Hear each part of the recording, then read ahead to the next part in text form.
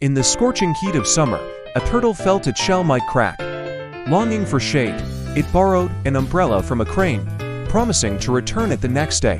Despite the crane's absence, the turtle returned daily to keep its word. As seasons changed and the tree nearby grew from sapling to giant, the crane finally appeared, explaining a heavenly delay. Touched by the turtle's fidelity, the turtle was granted a long life by the Jade Emperor.